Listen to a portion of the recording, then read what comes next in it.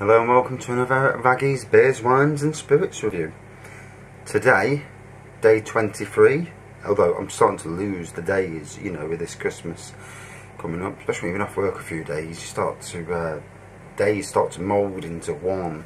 And you're like, what day is it today? Look at your clock for it, look at your, your phone. So, day 23 of the Wine Advent Calendar from Iceland. It's been a cracker, Today's wine review is Founder's Stone, the Homestead Pinot Grigio. From Wine of Moldova, 12.5%. It does say some writing on it, but the writing's so small. So, put the flashlight on. Crisp and refreshing with citrus and green apple mixed, or is that muted with subtle notes. Superb flavour and length. We shall see. So, let's have a look. So yeah, this company, and I think it's Lanchester Wines is the actual company. They're obviously sourcing all their Pinot Grigio from Moldova, simply because Moldova is a hell of a lot cheaper than it is from Italy. And to be fair, as long as it tastes the same, does it really matter? No, not at all.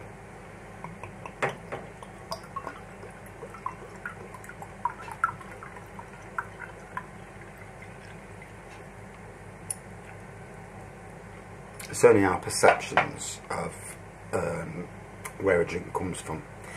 You know, champagne, maybe champagne because of that region of France, doesn't mean it's the best sparkling wine.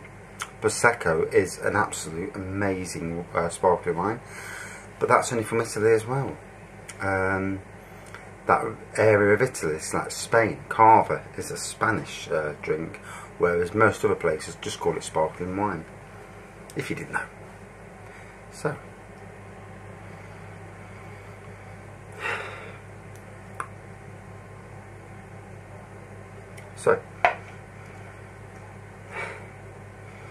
not much on the nose, a slight bit of citrus on the nose, but not too much. I am in the kitchen at the moment, there's dinner cooking, so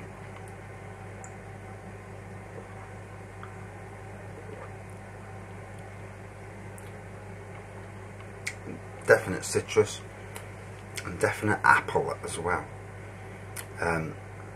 I do like bottles that actually tell you what you're going to be tasting. Same with beer, lager, cider, you know, spirits. It's nice to know what you're supposed to be tasting, or at least a hint of what you're supposed to be tasting.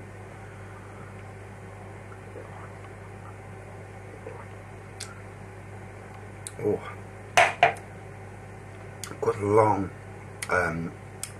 apple flavour flowing through there. Goes down, really warms you up, you know. Yeah, even now, still taste that apple. So, hence the the length that there was on about. So, see if I can bring something up. I'm sure I can. Oh, quite tarty, you know, from the apple. So.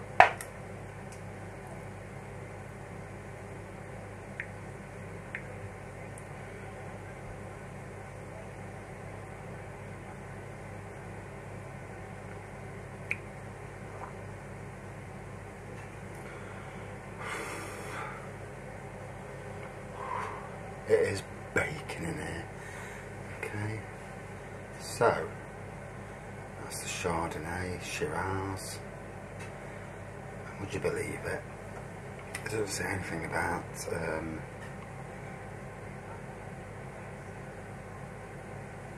I don't know if this is the second one of these, you know, I've done.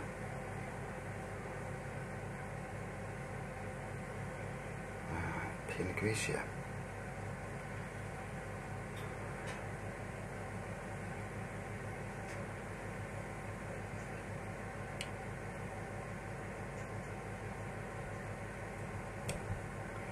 So yeah, on their range they've got Founder's Stone Pinot Grigio and Founder's Stone the Homestead Pinot Grigio.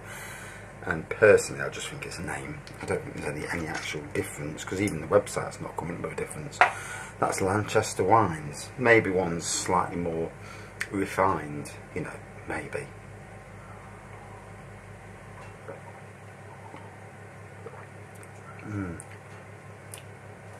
So yeah, really nice taste to it. Again, good, equally as good on its own as it would be with food. I'm hoping to have a little red wine tonight because I'm cooking the Chateaubriand later, which, if you didn't know, you've probably seen it in the likes of Aldi in Iceland now. About 10 quid for a small piece. It's basically like a posh bit of beef. And we had it last year, it was amazing, but my daughter and boyfriend come at the wrong time, and they copped for half of it. And so our portion, and it's only little as it is, our portion was rather small. So this year we're not telling them, we're doing it now today when there's nobody about. One has to be sliced sometimes.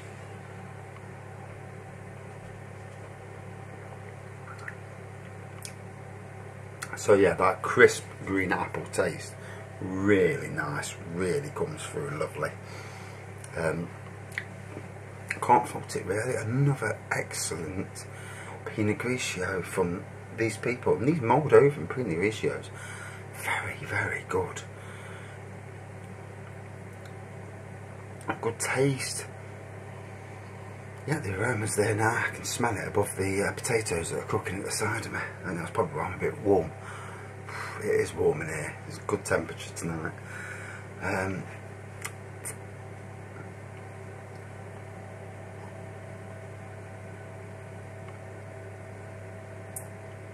When you swish it around in your mouth, and I've tried to do the sucky teeth thing, but where you suck air through your teeth to really bring out the flavour.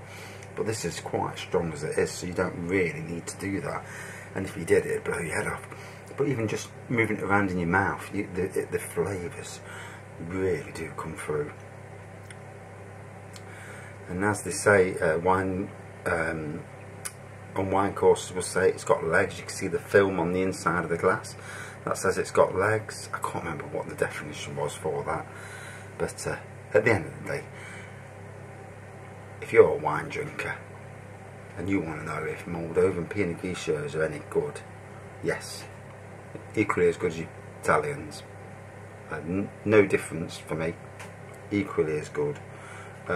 Obviously, with plants and grapevines and all these other things, they're grown on certain ground, and depending on that ground, the ground you grow on can add flavours into the grape, which comes through at this end of the thing.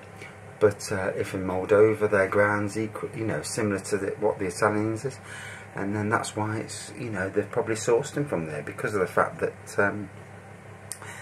it's equally as good, you know. I mean, Italy, France, you know, their weather's good for growing grapes, and if our weather keeps on changing like it is, Britain will be a very big wine player in the future.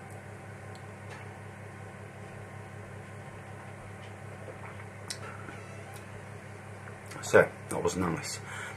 Still getting them flavours coming through, really, really good flavours. Better than just a wine that you drink and you can't taste anything. This you can really taste, really good. So out of 5, I'm going to give it a 4.4 out of 5. I thought that was, again, another exceptional wine. And one left. A nice Merlot for tomorrow on Christmas Eve. Thanks for watching. See you soon.